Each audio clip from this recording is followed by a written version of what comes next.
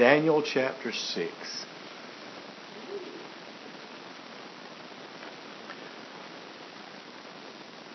I think sometimes we get in the church, we get so accustomed to the Bible that we just pass it off as Bible stories. We've got books over there that says Children's Storybook Bible. We tell our kids when we're having vacation Bible school or something, we're going to have some Bible stories. And you know, and I've got some stories that I've liked, the Black Stallion and My Friend Flicka and Where the Red Fern Grows and The Man of Bronze and, you know, and all those stories that I read. And then we have Daniel in the Lion's Den and David and Goliath and Gideon and the Fleece and David and Bathsheba and David and Goliath and Stephen and the stoning and Paul and the Damascus Road. And we have these stories. But are they just stories? I'd like to maybe show you this morning that they're more than just stories. They're very important parts of our life. The Bible says all these things were written for our example. I personally think that our Bible is a roadmap. One of the students in Sunday school this morning asked, well, why didn't God write more Bibles? You know? Well, I read them back 22, Revelation, the last verse, or next to the last verse, where it says that if anybody adds to or takes away, we have the completed version. The Bible said when the fullness of time was come. We haven't learned to follow this one yet. What do we need another one for? You know? In Daniel chapter 6 and preceding, we have the story. Let me change that. We have the accurate account of Daniel's dealings with King Darius. And what had happened is Darius was the king after, I think, Nebuchadnezzar ceased to reign. And he took a liking to Daniel and his friends, and he set them up as rulers over the kingdom, and Daniel was the head over the rulers. And so the people there, his co-workers, plotted against him and tried to come up with things to get them in trouble. They tried to figure out some kind of dirt to dig up on Daniel. And the Bible says in verse number 4, then the presidents and the princes sought to find occasion against Daniel concerning the kingdom, but could find none occasion nor fault, for as much as he was faithful, neither was there any error or fault found in him. And what I found out, if people can't find anything wrong with you, they'll make up something with you. And so don't get discouraged and don't get depressed. What I'm going to do this morning is we're going to take chapter 6 and we're going to break it down into yours and my daily life. So it won't be one of my run and jump and scream and slobber sermons. I'll probably just stand up here most of the day, which will be highly unusual. And it may actually scare some of you. I noticed this morning that the church is fuller toward the front, which is a really good thing. I like having people up here within reaching distance. And so I like it when you're up here. It's really cool. And so I appreciate it. Al said he's going to eventually convince everybody to move up here. And so I was in one church one time that they figured out a way to get people closer to the front is they took out the back row. Well, what they didn't understand is the next row became the back row, but whatever, you know. Anyway, so these guys, they plotted to find an accusation against Daniel. Now, Daniel had a bad habit. And it's probably a bad habit that we would probably be good to adopt. Daniel had a habit of praying. Insomuch that the people knew that he had a habit of praying.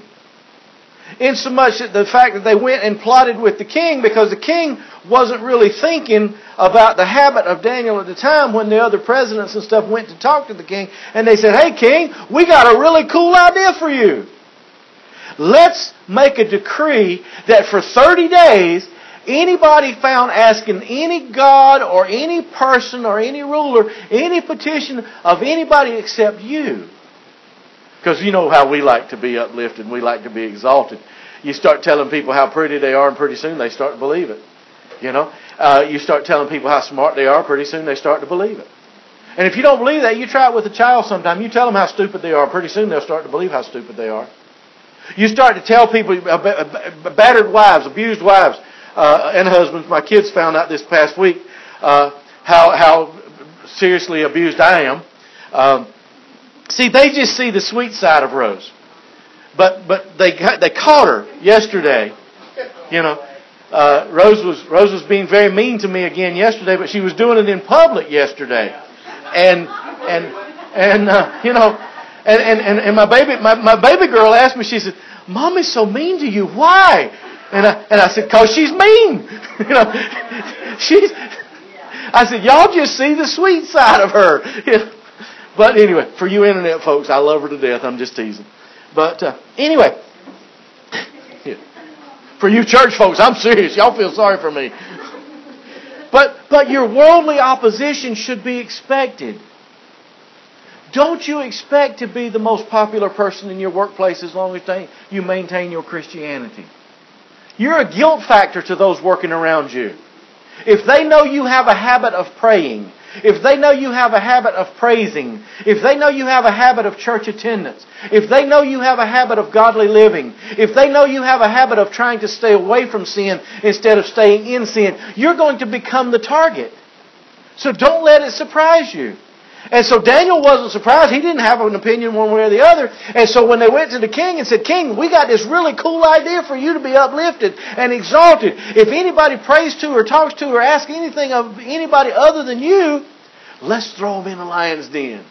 And that momentary pride issue of Darius the king, he said, "That's a great idea. Let's sign off on it." Be careful what you sign off on. Anyway, they went on down and went on down and went on down. Verse number 8, "Now, O king, establish a decree and sign the writing that it cannot be changed according to the law of the Medes and the Persians, which authors not. Wherefore King Darius signed the writing and the decree." Now, verse number 10.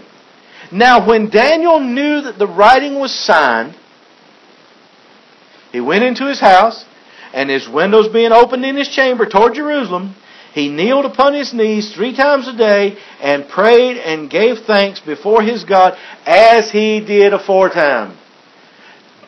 Daniel knew that a new law had been passed. You pray, you're lion food. But Daniel had a habit of praying. We need to make a habit of attendance. We need to make a habit of giving our offering. I was talking to Kevin this morning. I'm not saying it to pat him on the back because Lord knows I don't want to do that. But when he was just a young Christian, he would have real troubles with writing a check to the church, writing a tithe check to the church, and he struggled with that for a while. And now he said this morning, I was watching him and he borrowed a pen to write out his tithe check, and he said, "You know, that's probably the easiest check I write out now, because it's become a habit to give your tithes and offerings to God, because you know that the blessings are going to come.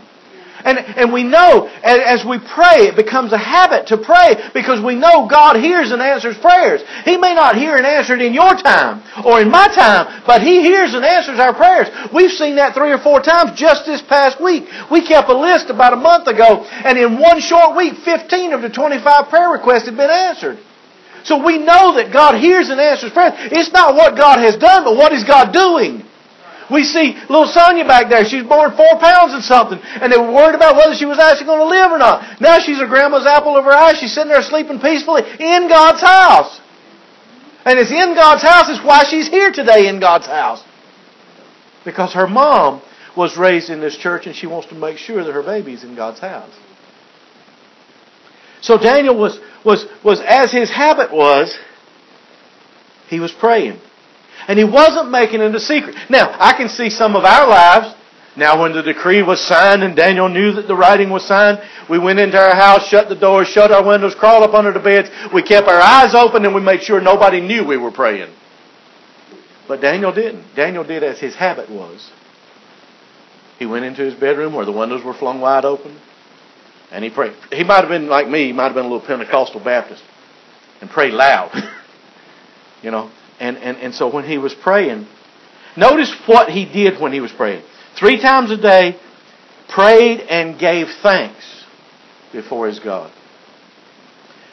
Lord, I thank you that tomorrow I'll probably be lion food. He knew that the writing had been signed. He knew that people were out to get him. He knew that there was a plot against him. He knew that he was probably signing his own death warrant. But he thanked God. I asked the kids in Sunday school this morning, how many of you picked up your Bibles and read it this past week?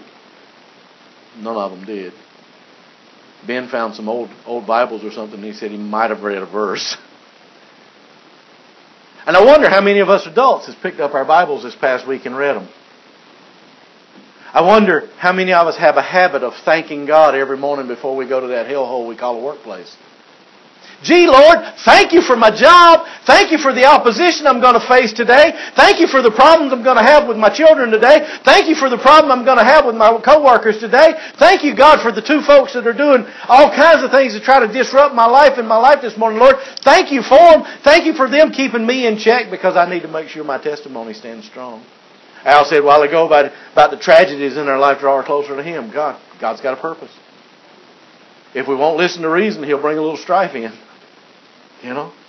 Like I said, I jumped off the wagon a few times. God has a way of getting us back on the wagon. Sometimes it's by invitation. He'll slow the wagon down and say, you want to get back on? I know we're in the wrong era to be doing this, but how many of you ever rode in the back of a pickup truck? We all survived, didn't we? How many of you ever slept in the back window of the floorboard of a car? Yeah.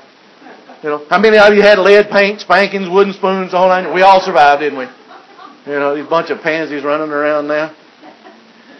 About half of them need a good spanking. But I remember riding in the back of the pickup on the way back and forth from town or whatever, and we get this bright idea, we're just going to jump off, and run behind. How many of you tried to hold on to the tailgate while you're running behind the truck? None of y'all were that stupid? Okay. That was just, oh, you did too? Okay. Oh, yeah, you slide. You just hold on. We used to wait till the mailman rode by, and then we'd take a rope and hook it around his ball on the back of his truck, and we slid down the road behind him. He'd never know we were there. But anyway, yeah, we survived.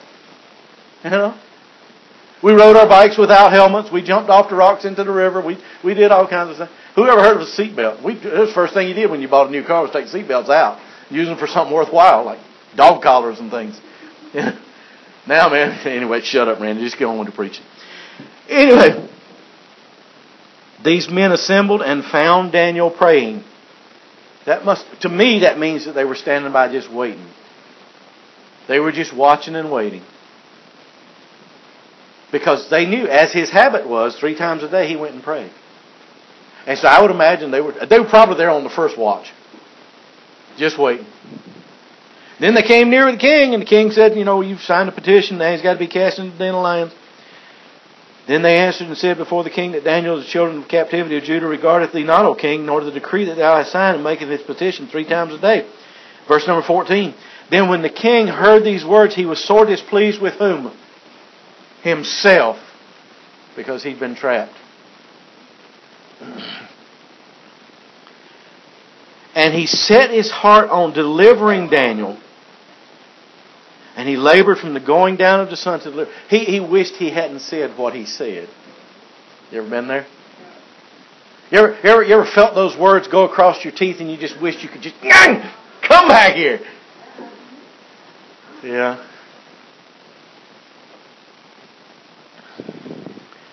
Notice we have all kinds of... Anybody ever seen a picture of Daniel in the Lion's Den? What artist depicted this picture of Daniel? Okay. You see all kinds of pictures. You see Daniel sitting there on his knees praying. You see Daniel standing there before him. You see Daniel. One of my favorite pictures of Daniel in the Lion's Den is you've got all the lions laying around. And they're all looking at Daniel. And Daniel is standing there, and there's a ray of light coming from somewhere. And I know in the literal Bible story, in the literal accurate depiction of Daniel in the lion's den, there wasn't any ray of light because the king sealed it, remember? And he put his signet on it. And so I'm pretty sure there wasn't a ray of light coming through there. But in the artist's depiction of that, there's a ray of light. And what I see in the picture is I see all of the lions focused on Daniel. And I see Daniel focused on God. And I was reading the story to the young folks this morning of Stephen. And the Bible says that they all picked up their rocks and they were gnashing their teeth on him and they ran on him and took him out of the city and they were throwing stones at him. And in my remembrance of throwing stones at people, you had to be looking at your target. And so their focus was on Stephen, but the Bible says that Stephen looked steadfastly into heaven. His focus wasn't on the rocks. His focus was on God. And I think about Peter when he got out of the boat. And the Bible says that he walked on the water. And his focus was not on the waves, but his focus was on Jesus. And when his focus got off Jesus, he began to sink. And I think about how David was there with Goliath.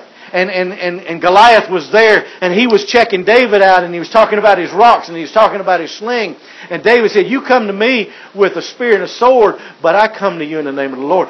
Goliath's focus was on David, but David's focus was on God.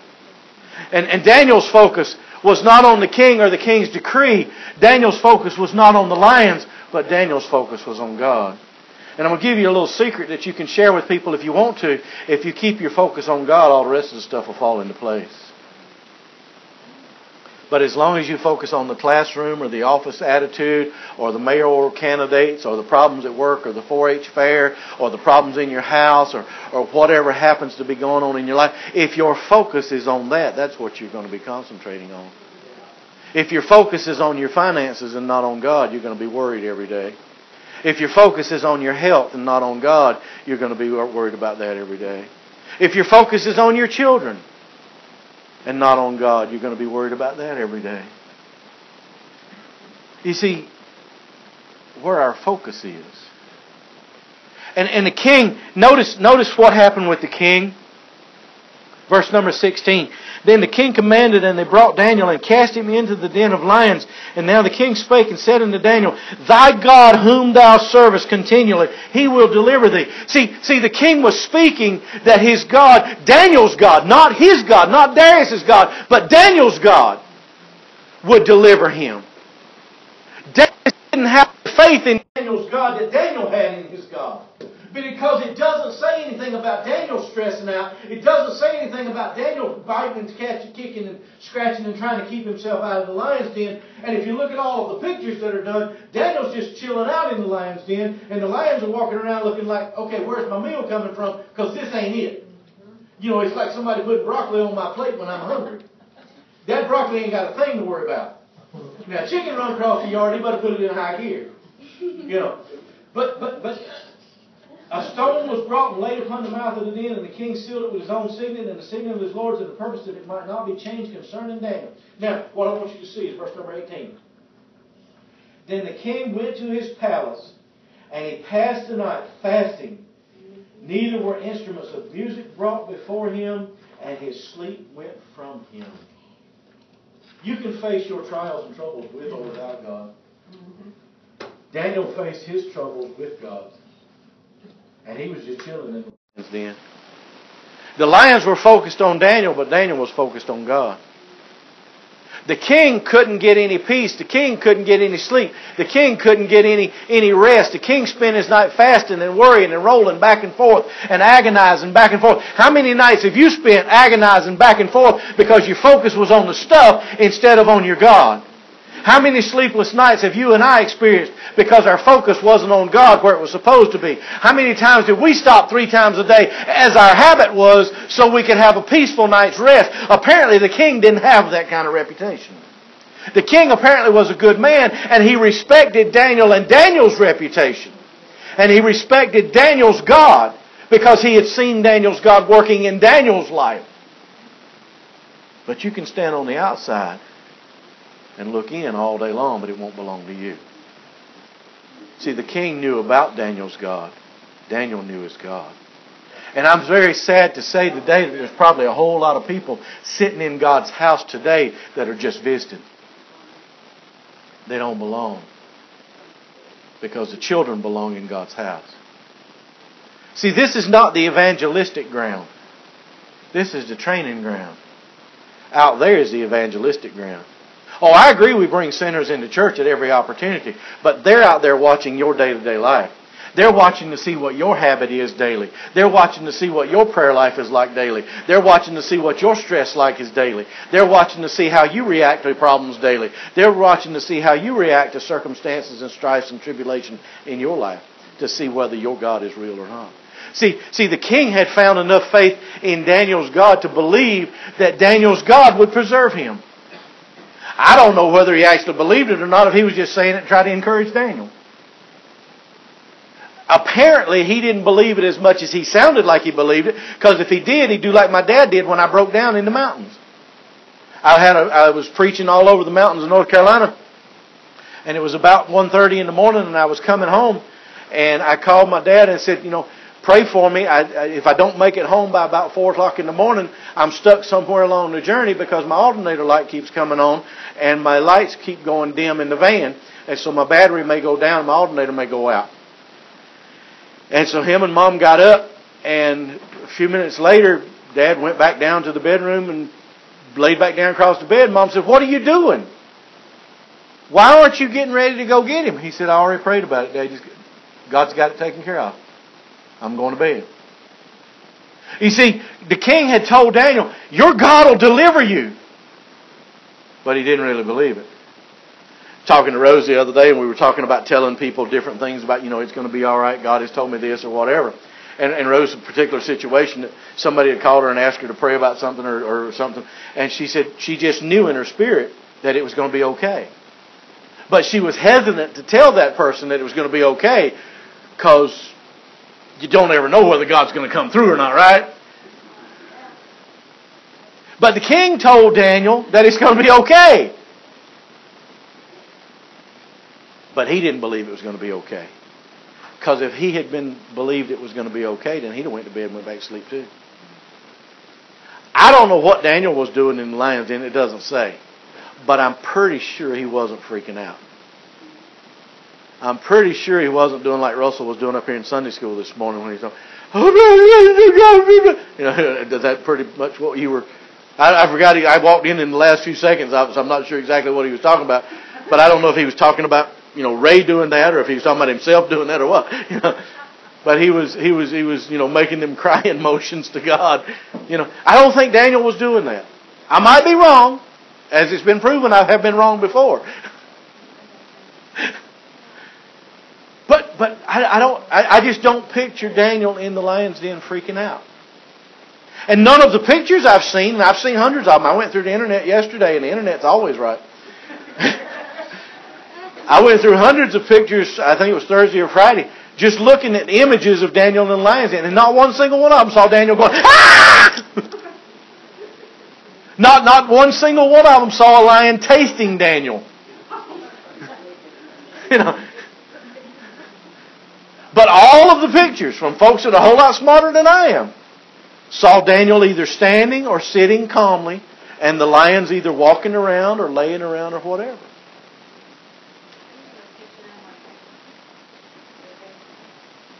Oh, with a chair and a whip. Yeah.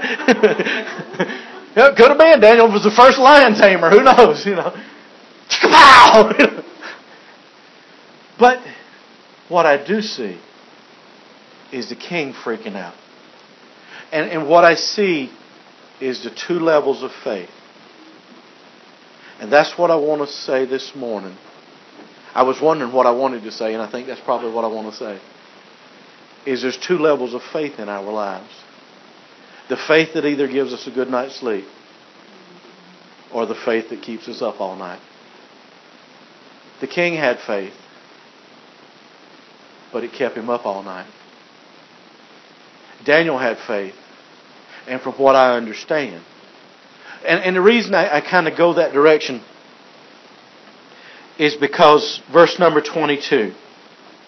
Well, start in verse 21. No, back up to 20. Back up to 19. Then the king arose very early in the morning and went in haste unto the den of lions. And when he came to the den, he cried in a lamentable or sad voice unto Daniel. And to the king spoke and said unto Daniel, O Daniel, servant of the living God, is thy God, whom thou servest continually, able to deliver thee from the lions? ? I don't know if you got one in your Bible or not. But it wasn't a statement of fact. It wasn't said, okay, Daniel, since you've lived through the night, come on out. It's, Daniel, was your God able to deliver you? The one you serve continually? The one you pray to 3 times a day? The one who your habit is to worship? Was He really able to deliver you? And we have questions in our lives every single day of people watching your life. Is your God really able to take care of your situation? Is your God... We've watched your faith. We've watched your habit. But is your God really able to take care of this latest problem that we've thrown at you? Is your God really able to take care of you when the grant ends? Is your God really able to take care of you when the class list doesn't match your wish list? Is your God really able to take care of you when the candidate you didn't want gets elected? Is your God really able to take care of you when you get that bill that you weren't expecting? Rose handed me a bill coming to me. She says, this came to the Ark. What's it all about? I said, well, we owe $911 more to unemployment insurance is what it's about. You know? Wasn't expecting that. But my God is able. My God is able. The king says, Daniel, are you okay? Were you able to survive the night? And then Daniel says, oh, king, live forever. It's cool in here. We're just having a kiddie party. My God has sent His angel and shut the lion's mouth, and they've not hurt me, for as much as before Him innocence was found in me. Daniel said, I ain't deserved to be here, so God took care of me.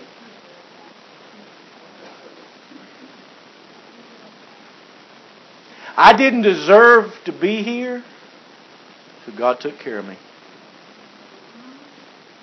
God sent His angel. I don't know which angel He sent. I know He was praying a little while later, and a whole bunch of angels was trying to get there, and He couldn't quite get there for the force of Satan that was trying to hinder Him. But then Michael showed up. So I don't know which angel showed up, but I pitied the lion. If Michael showed up. Of course, I pitied the lion if most any angel of God showed up. Because it says he shut their mouth. So apparently the lion was trying to open his mouth. I train puppies, and when I'm teaching them not to bite, I take them by the nose and just under the jawline, where your thumb fits in there between them two bones. And I close their mouth, and I tell them, no bite. And I keep doing it, no bite. And if they continue to try to bite, I get harder. No bite. And I don't know, maybe you had some lions in there that was kind of hard-headed like some of the puppies I've raised. And some of them angels just reached up there and just grabbed that lion and said, no bite. And maybe one of them tried to push it a little bit. I don't know. I said, no bite. I don't know. I wasn't there. But I know that God showed up. Because Daniel said plainly there, my God has sent His angel. Do you have a faith that keeps you up all night? Or do you have a faith that gives you rest in the presence of danger? I don't know about y'all. I like lions. We have lions here in Montana. We've got some out by the house. And I like lions. I just destroyed my grandkids now. They'll never go outside again. But I like my mountain lions down by the river. I like my mountain lions out there. I hear them cry and scream, whatever. They've never bothered anything, and I like them. I don't want them in my living room. I don't want to be in their living room. But Daniel was in a whole den of them.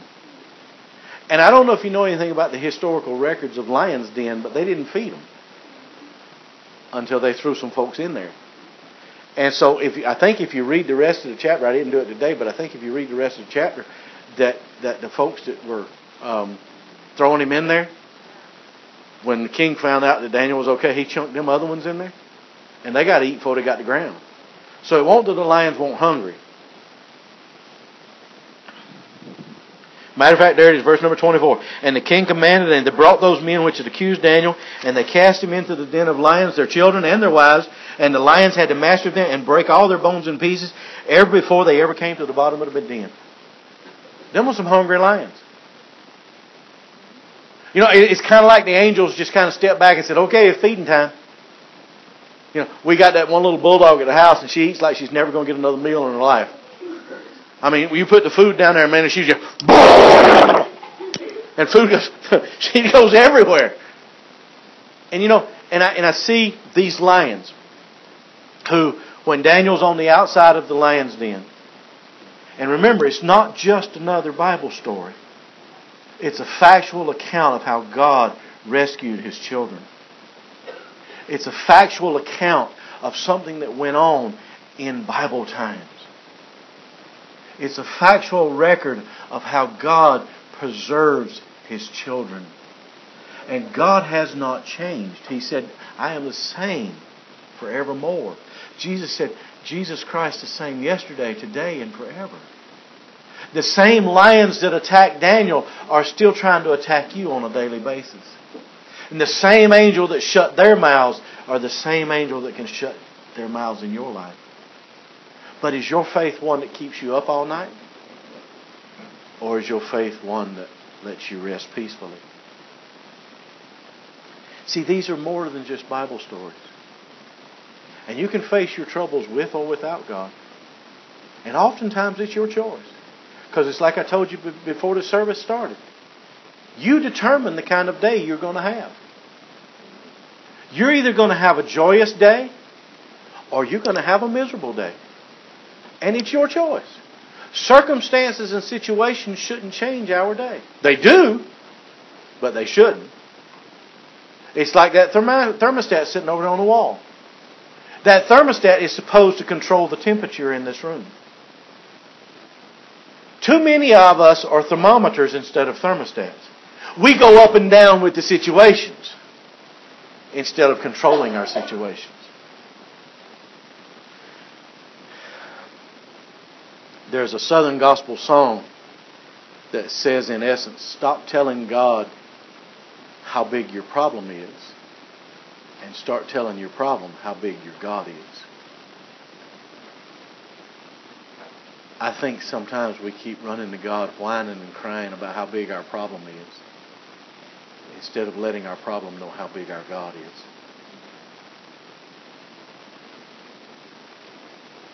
David focused on Jesus and Goliath failed.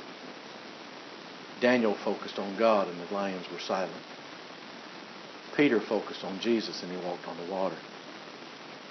Stephen focused on God and the rocks didn't hurt him. They killed him, but it didn't hurt him. There's a difference. See, the whole time the rocks were flying, he was focused on Jesus. He said, I see Jesus standing. The last thing he said before he fell asleep was, Lord, lay not this sin to their charge because they don't know what they're doing. You see, you can focus on stuff. You can focus on all the rocks flying at you. I had about 8 or 10 paper wads laying on the table this morning. And I heard everything from couldn't make up your mind what you were preaching today or, But those paper wads I used as examples and I kept throwing them at the kids. And I said, you're stupid. You're ugly. You're 4 eyes. You're fat. You'll never be anything. And you're going to get stones thrown at you. You're going to get you're worthless. You're going to get we don't need you. You're going to get you'll never amount to anything. You're going to get all of those rocks thrown at you. But are you going to see Jesus? Or are you going to focus on God? You're going to get all kinds of opposition. As long as you try to serve God, think it not strange these fiery trials that have afflicted you. You're going to get trials. You're going to get tribulation. You're going to get persecution. Are you going to focus on that or are you going to focus on God? Are you going to focus on the lions or are you going to focus on God? Are you going to focus on the wind boisterous or are you going to focus on Jesus? You see, what are we going to focus on? Are you going to have the kind of faith that lets you sleep peacefully? Or are you going to have the kind of faith that keeps you up all night?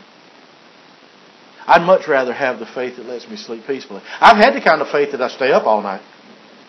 I've had the kind of faith that I sit out in my rocking chair and wonder, how long have I got to go through this, Lord? I've had the kind of faith that you just sit there and stare at the sun hoping you go blind.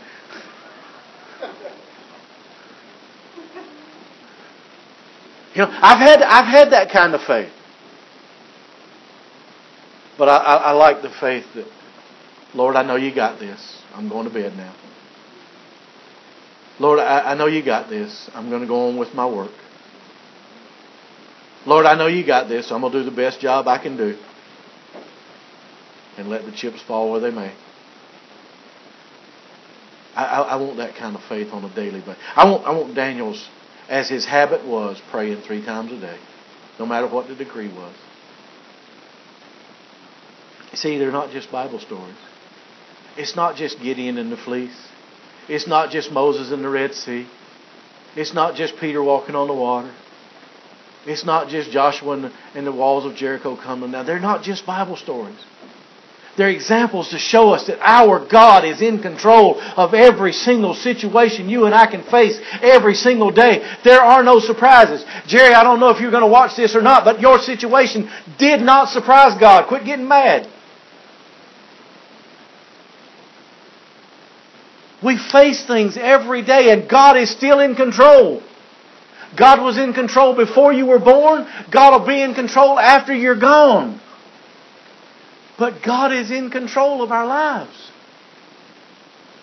It doesn't matter what's going on in our lives. God has not lost control. Our world seems to have gone stupid overnight.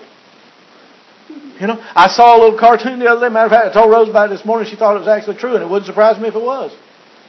They took down the statue of McDonald's because the Taco Bell was offended about it. You know, our country has just gone absolutely berserk. But God's still in control. You know, it's kind of like having rats for pets. You know, they're crazy and running around in their maze, but they're still, you know, we still got the lid for the maze. God's still in control. And I know yours and my world seems like it's going to hell in a handbasket, but God is in control. The trouble is do we have fretful faith or do we have real faith?